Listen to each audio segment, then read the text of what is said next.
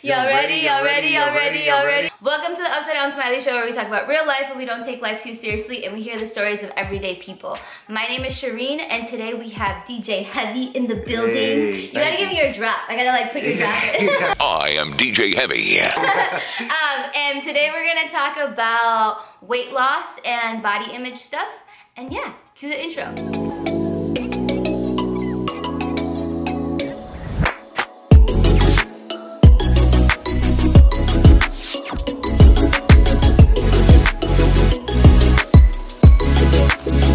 Ready? DJ Heavy is here, and he is a friend of my husband's, and shout out to DJ Illis. DJ Illis. I posted a little Instagram story, and we can get into that in a second, and he saw it, and he was like, hey, this is an amazing story, you should hit my wife up. Here we are. He's like low-key my manager, I'm his manager. We kind of just help each other. That's awesome. Yeah. We're going to talk about support systems too. So yeah, let's talk about that. So yeah, what was the situation? So, it was a thing where I've been on this weight loss journey, and I was able to go into a regular store, which was Target. You know, Target is as basic and regular as it comes. No offense to anybody that shops at Target all the time, but we just passed a big Target on the way up here. And I wanted just to put on a shirt, you know, and just to be able to fit their sizes, because those type of stores don't usually cater to people of bigger sizes.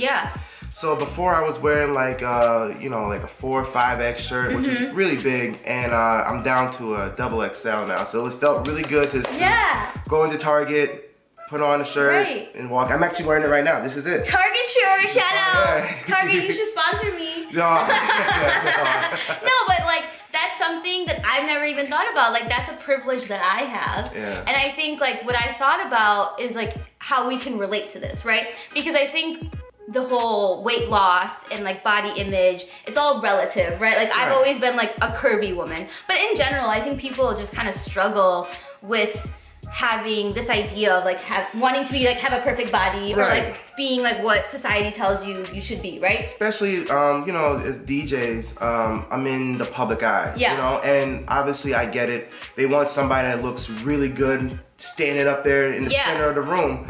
So it's kind of hard when you look a certain way and they want a certain image. And I'm sure I've been passed up for gigs and whatnot, but you know, I've been on this weight loss journey. I feel like it's been my whole life, but recently I've been really taking it seriously, and it's not for the clubs, it's for me. For my wife.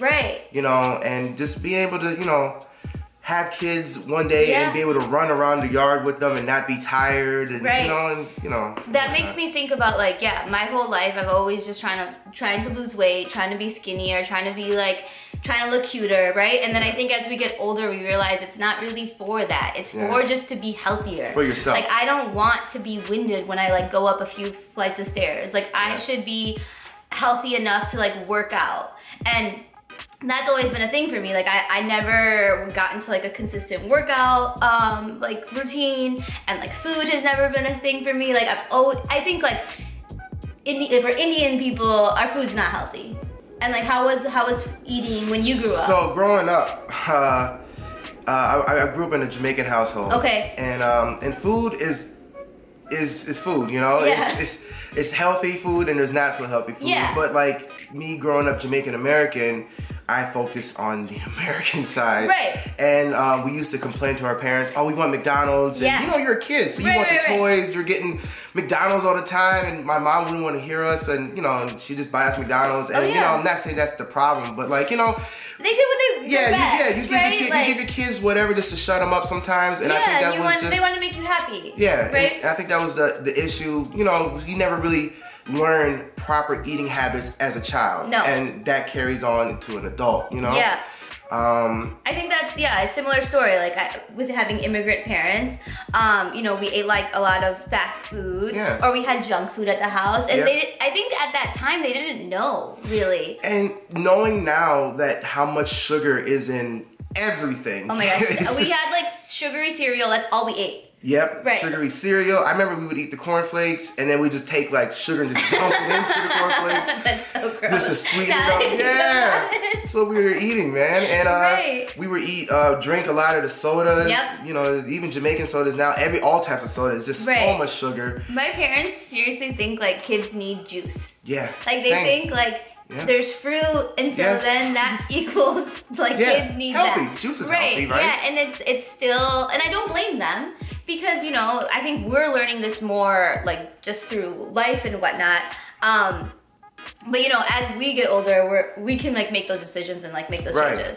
And you see, now you're more conscious of it now, and like literally I go through the store and we go shopping, and I'm like, just for like simple thing like this, like spaghetti sauce. Yeah. You know, something simple, and I will see no sugar added. Now I'm seeing like the no sugar barbecue sauce, because if you look on the back of this stuff, there's so much sugar. There's so much sugar in everything, and that's what's really, I think, attributes to a lot of obesity in America for sure. It's just sugar. It's just sugar. Right. Yeah, and I feel like there's definitely addictive properties in these sugary things. Sure. Like I've had issues where I'm like, why do I keep eating? Because I don't need to eat this. Right. Do you feel like working out and exercising was something that you were taught? Because definitely was not. Not at all. I didn't start working out until like maybe middle school, but that was for like football and like wrestling, and then I hated it. Yeah. And because I was a little underdeveloped, so I could never bench as much as everybody else. Okay. So I just hated working out, and I just had that mentality of just, you know, it being not like a chore. Just like a chore, you know. And I just hated working out. Even then, you know, in my adult years, I would work out and just quit and just hated it. Yeah. And now I'm lucky to have a wife who gets up, she goes to the gym, shout out to the wife. She's in the building. She drags me to the gym, and I drag her to the gym, and it's a good support system to have because you're doing it together. We're doing it together. You guys are partners. It's a journey now for us together. Yeah, I never liked working out. I felt like it was always like a punishment. Yeah. Or something like that. Like you have to do this because you ate like crap the day before. And now I finally have been getting like, no, like I feel good after I worked out. I got up at 4 a.m. this morning and went to a class.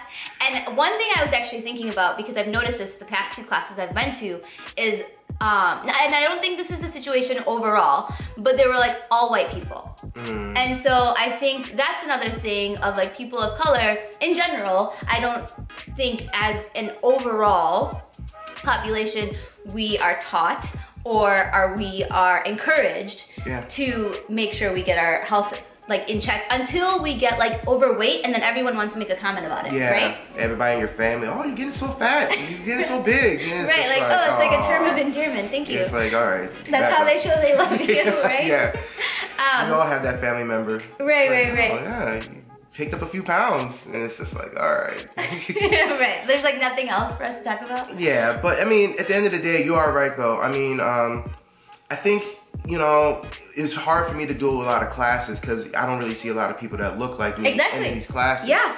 You know, and they're expensive and all that. They're super expensive. Even just I have a trainer session later today, so even having a trainer, it just adds up, you know. Yeah. But it's one of those things where you just gotta find ways to kind of make it work. You know, obviously I don't eat out as much anymore, so there's a large portion. We were eating out. I mean, back in the day, we were eating out 4 or 5 times a week. Most of our meals, and it's so bad, And it's all bad because you don't know how they're prepping that food and how they're cooking that food. And then it also connects to like saving money. It's saving money, so now we save a lot of money. It goes to a lot of groceries though, because you know, it's also like, you know, the bad side of eating healthy is food expires quickly. Lettuce expires quickly. You gotta move. We've been recently throwing away so much food, and I just feel so sad and so like upset. But I mean, you know, it's hard. Like you have to really plan, right? Like I think with our schedules, it's kind of tricky. Yeah. Sometimes you really have to plan for it. Do you meal prep? No. See, and I've been getting into that, and that's what helped me. So. When I got on this weight loss journey again, so it's like, you know, it's one of those things. I know I'm not the skinniest guy, and I'm here talking about weight loss, but I know, but that doesn't matter, right? Like, like you can't say someone is like bigger and they're not healthy. Like that's also an issue because think about like, I'm sure you've seen like really skinny people. They might smoke cigarettes. Yeah. They might drink a lot. They might eat like crap, right? Yeah. But just because they're skinny, everyone kind of thinks like they are healthy. The picture of health. Yeah, and then also I feel like a lot of times they have a lot of comments about bigger people when really like you don't really know what it's like to be a bigger person until like you've been in that situation where like people just kind of judge you, like you're lazy or like you it's your fault, or like there's a lot of situations where like people point the finger like, oh, it's your fault, just put the food down and whatever, and it's not always the case, you know? No. And so, and going back to me just, you know, trying to get on this weight loss journey, man, it's just been, it's a process, you know, like I've gained weight and I've lost weight and I've gained weight and I've lost weight and I've lost weight and I've gained weight. So it's one of those things where I posted the Instagram video about the shirt because it's important to have non-victory scales. Yeah. You know, I think I went on a stalemate for a while where I just wasn't moving on the scale. Yeah. And it was and you focus on that number and you get depressed and you want to start eating. You say, you know, screw it. Right. If I'm not losing the weight, I've been working out like hell and I've been eating all this. Yeah. And then you know, I went into Target and put this sweater on. Yeah. And it fit. Yeah. And then it's like a whole new boost of energy now. And it's like, okay, this boost of confidence. Yeah, it's like whatever I'm doing is working. You know, even though the scale might say one number for the last 3-4 weeks or whatever, it's not moving. I know that I'm losing inches and things are starting to move into place for me. So yeah, I've been thinking about more, you know, when you notice someone that's lost a lot of weight, a lot of times you like call it out, right? Yeah. And I think recently I've been trying to kind of bring out what is different in their personality, or like one of my cousins, I was like, you look so confident, like you look so happy, right? Because I think when we connect like you looking good as you being skinnier, I think that can get dangerous. Yeah, it definitely can. Because like you being happier is more important than you being smaller. True. Does that make sense? No, that makes sense. Yeah, no, it makes sense. But I think like when you hear those kinds of compliments, you're like, oh, good. Yeah, that makes me feel good at the time. Feel good, But then when I gain weight, then am I less? Right? You know, you're not. Right, and you have to find self-validation. You have to do it for yourself. You can't do it for the gram. You can't do it for somebody else. You have to do it for yourself. Yeah. And that's the only way you're really gonna get that validation. And it took me forever. You know, I would try to lose weight for the club. I would try to lose weight, you know, for my family, you know, and then at the end of the day, you just have to do it for yourself. Right. And, you know, that's just what it is. Right. Has there ever been a situation like when you're working that it's like that you get tired or anything like that? Working out? No, like when you're doing your job. Oh, when I'm DJing? Not really? No, I mean, I don't really get tired, but like, so it's challenging, right? Because sometimes I have to DJ in like bars, and I'll wake up and I'll go to like a bar or a brunch or something and DJ, and I gotta see all these people just indulging in all this food. And then how are you gonna meal? How are you gonna meal prep? You're like going to a bar, like, can I use your microwave? Like, so it's hard because, you know, I cut down a lot on drinking. Yeah. Drinking there's a lot of empty calories. Yeah. So I gave up a lot of that. If I drink, it's maybe like once a week, or you know, I limit it down very minimal. And when I do drink, it's like, you know, like something with soda. It's never no sugary. Right. You always end up feeling like crap after that, anyways. And so then, so I cut down on drinking. You know, I don't eat when I go out, and then I don't eat afterwards, which is hard because, you know, I'll DJ for 4 or 5 hours. And you're hungry. And I'm hungry, and then I just want to get the quick fix. Yeah. And I have to keep it in my head to go home and just eat something healthy. Eat something at home, or it's kind of late. Like, why don't I just go to sleep? 4 a.m. We shouldn't be at the taco spot. Right, like you'll likely not feel good the next day. Cool. Anything else you want to include? No, I mean, I mean, this was fun, so. Yeah, I appreciate you being here, man. Thank you so much. Come through, come join me. We like to have conversations. I do a video every single week, and thanks for watching. Bye. Peace.